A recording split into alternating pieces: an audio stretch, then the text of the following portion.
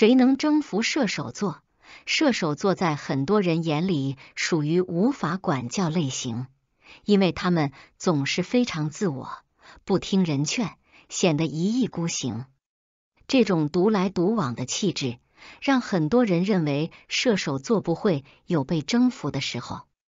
但射手座在这些星座面前很容易吃瘪，比如摩羯座、水瓶座、天蝎座的人。他们要么是和射手座情投意合，要么就是喜欢和射手座死磕。摩羯座，土象星座的摩羯座总是显得很固执，他们认定的事情，即使撞南墙或许都不会回头。摩羯座虽然很务实，但也有很强的征服欲和自尊心，为了证明自己的能力，摩羯座或许会不断死磕。比如在工作上，有人说摩羯座不行，摩羯座能力确实是差点火候，他们不会轻易露怯，只会装作自己什么都会的样子，然后默默努力。摩羯座很不喜欢被质疑能力，因而他们总是对自己有很高的要求。即使是和人相处，摩羯座也喜欢自己占据主导权。和射手座在一起，不管是什么关系，摩羯座都会想要先征服他们。只有先征服射手座，摩羯座才能够感觉到有安全感。而摩羯座征服射手座的手段其实很迂回，敏锐的摩羯座不会和其正对着干。摩羯座会不着痕迹的示弱，以此激发射手座的善良和柔软之心，让射手座不由自主地觉得愧疚，从而甘心听从摩羯座的话。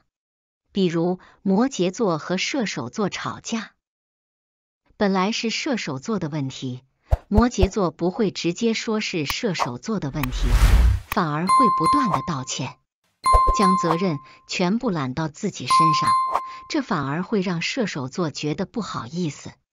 射手座是自我，但不是无理取闹之人，相反，射手座对人总是友善相对，不会将人往坏处想。因而摩羯座的示弱会让射手座产生保护心理，这种包容正是摩羯座潜移默化征服射手座的手段。水瓶座，水瓶座征服射手座的手段其实很简单，就是在玩乐方面赢过他们。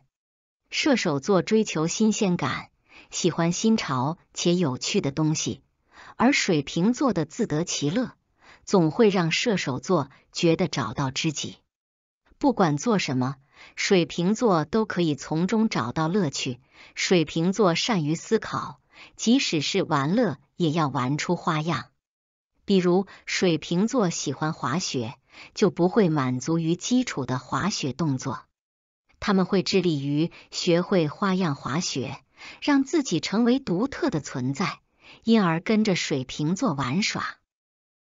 射手座也会学到很多东西，这种寓教于乐的方式很适合射手座，他们不会觉得被束缚，但又真的可以提升自己的见识。虽然水瓶座和射手座都很喜欢玩乐，但射手座更为散漫，他们的兴趣爱好多半只是3分钟热度，而冷静的水瓶座却更擅长做规划。虽然水瓶座同样自我，但却更会对自己负责。即使是玩乐，也很少耽误正事，玩也玩得开，正事上又可以成为射手座的依靠。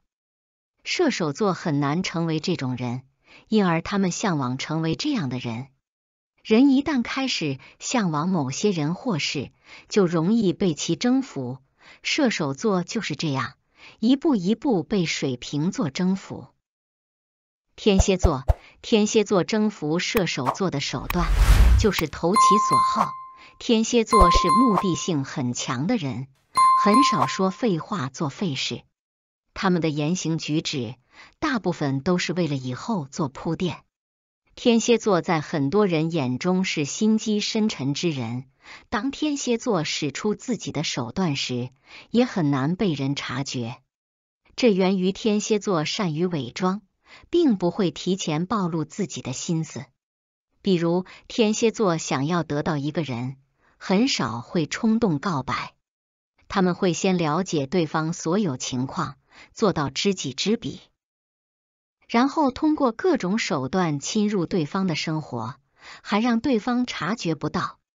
你以为他们只有冷酷的一面，实际上他们有很多面。温柔的天蝎座反而更让人难以拒绝。正是因为极致的反差，天蝎座给予射手座很多新鲜感，这促使射手座很难停止对他们的探索欲，而这种好奇心会让射手座甘心受到天蝎座驱使。当射手座对天蝎座感兴趣时，射手座会不断地放低自己的底线。射手座随心而动，总是第一时间满足自己的欲望。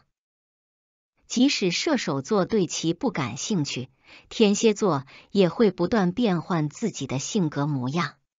不停的变换，总会有一种样子戳中射手座的心。一旦射手座被勾起好奇心，就会被其征服。射手座的性格看似很难搞定，实际上很好拿捏，因为射手座有致命的弱点，那就是善良和好奇心。当别人利用这两点去征服射手座时，很少有实效的时候。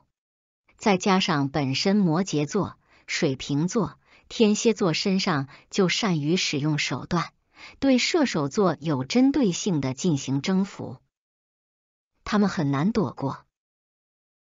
感谢您观看视频，请不要忘记点赞、评论和订阅。祝您生活愉快，充满活力。